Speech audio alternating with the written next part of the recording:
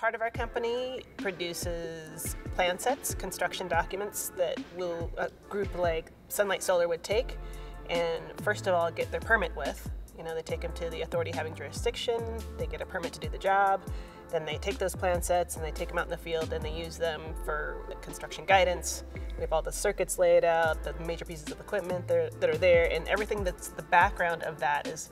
what are the codes that we have to comply with. Electrical codes, building codes, fire codes, any local codes on top of those, and make sure that those are reflected in the plan sets, and so those guys can come in and install the job and actually do the physical work, but we've done all the design work and kind of code compliance thought process on the front end before they get out here.